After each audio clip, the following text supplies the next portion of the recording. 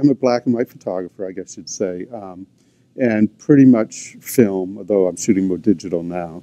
And I started as a historian. I studied history, and I moved into photography that way. I didn't move in as an artist, as a lot of people do, especially these days. So my background in art was very limited, but my background in history was actually quite extensive.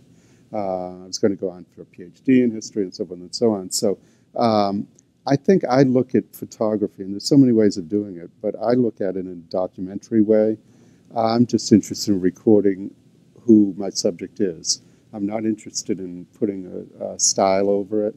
I'm interested in making a record, in a sense. My students are always styling people and making up situations and staging photographs, and some of them are really amazing at it.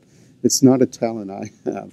So, I mean, I think I'm pretty good at finding a good subject and seeing what's interesting about them and recording them.